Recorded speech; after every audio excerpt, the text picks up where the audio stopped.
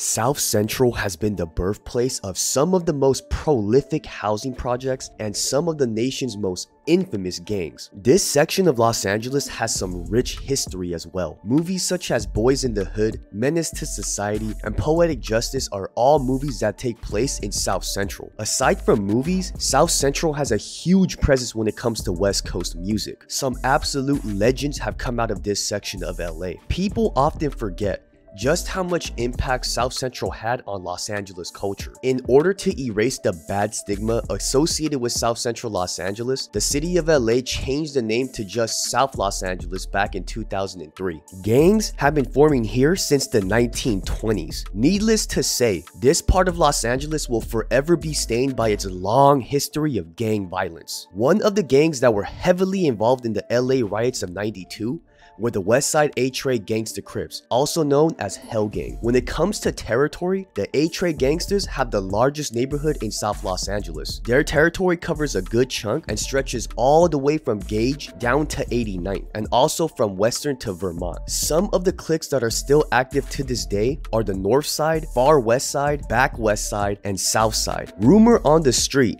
is that the Northside clique had a Korean OG named AC Rabbit, who was also the co-founder of the Northside A-Tray Gangster Crips. To this day, AC Rabbit is an urban street legend, and there is little to no info on him out on the internet. If anybody watching has some insight, please message me on Instagram because I would love to make a video about him. By the way, if you guys are enjoying the video, make sure you leave it a like because it lets me know that I'm doing a good job. But anyway, back to the video. The A-Tray Gangsters are considered to be the founding Gangster Crip set and has historically been the most respected set under the Gangster Crip 3 Times card. GC 3 Times, also known as Trays or Moving Gang, consists of a number of street gangs based out of South Central Los Angeles. The Gangster Crip 3 Times card was formed due to the infamous war between the A-Tray Gangsters and the Rollin' 60s. It is believed that the Gangster Crip 3 Times card was formed at St. Andrews Park back in 1979. Since the 1980s, the Gangster Crips have been the main Crip faction to prioritize expansion into new areas outside of just South Los Angeles. This is why they are one of the few black gangs to have established a presence in areas with historically lower black population, like the San Fernando Valley,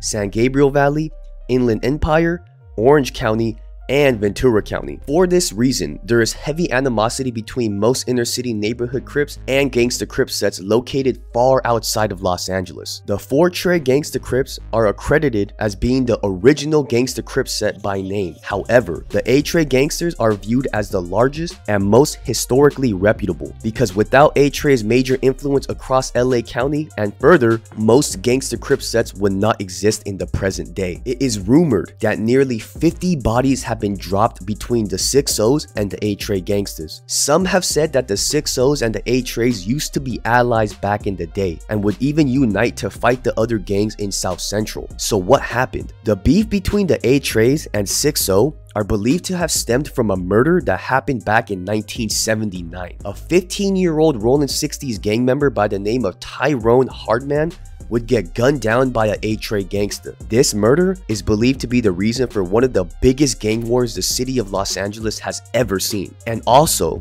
one of the first Crip-on-Crip wars ever documented. Who come back with the heat, tell Fatty move, dump, boom, boom, kill Tyrone, shoot him in the head and the chest, shoot Bogart, boom, from the 60s in the stomach, rest of them break. We all break too, like 60s coming to the hood though. Big Rick, the OGs, Babyface, Baby Huey, Motor Mouse, 60s, OGs, killers. All they wanted to shoot her. Like, man, we kill my brother. That's what Big Rick said. And we was like, man, we don't know him. We didn't. He just started claiming the hood in 2 days. We couldn't give him up. We didn't know the mother.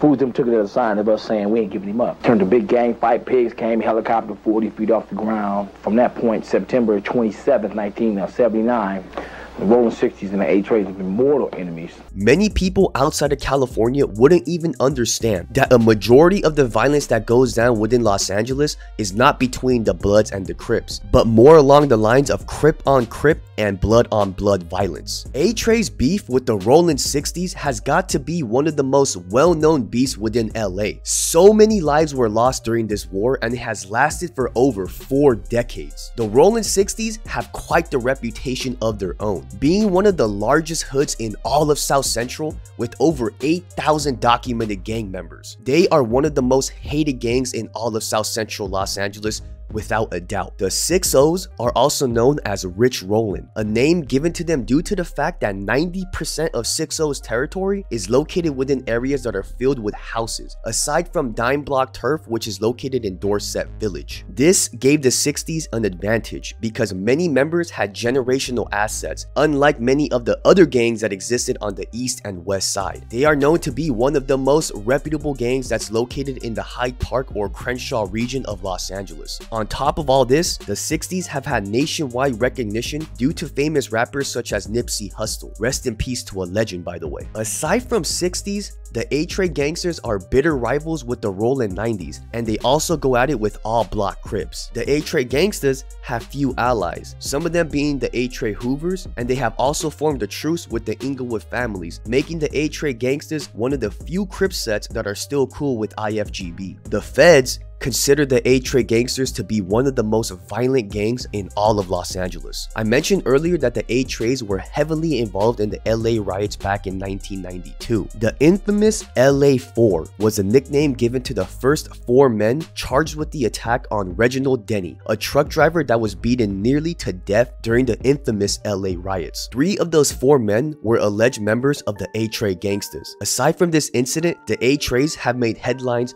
numerous times. On April 30th, 1992, a A-Tray gangster named Psycho assaulted 3 Los Angeles police officers. The 3 officers were traveling down Manchester Avenue when they were ambushed by Psycho, who shot up the police car. The 3 officers made it out with non-life-threatening injuries, but Psycho sustained a gunshot wound to the head and was in critical condition, and later on would be sentenced to 19 years in prison. Aside from Psycho, one of the most prolific members from the A-Tray gangsters has got to be Monster Cody. Monster Cody was one of the most feared gang members in all of South Central Los Angeles. He earned the nickname Monster at the age of 13 years old for stomping out a robbery victim until his face was permanently disfigured. Monster Cody's story is one of the craziest stories out there, and I'm sure most of you guys watching are pretty familiar with it already, but just in case you aren't, there's a YouTube channel called Cali Faces that covered his entire story, and she did a great job, so I'll have her video linked in the description below. Nika Shakur was born Cody Dijon Scott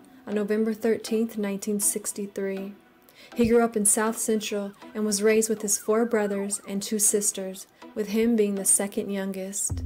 The A-Tray Gangsta Crips have been doing their thing in Los Angeles for a hot minute, and their name rings bells all throughout South Central. Their influence and effect they had on the landscape of gangbanging in Los Angeles is rivaled by very few other neighborhoods. Needless to say, the A-Tray gangsters have established themselves as one of the most reputable gangs that exist in Los Angeles to this very day. Even though they might not be the deepest when it comes to membership, they still hold the biggest chunk of territory within South Central Los Angeles, and that speaks for itself. If you guys enjoyed today's video, make sure you leave it a like, leave something in the comment sections if you feel like I missed something, but until next time, I'll be seeing you guys later. Peace.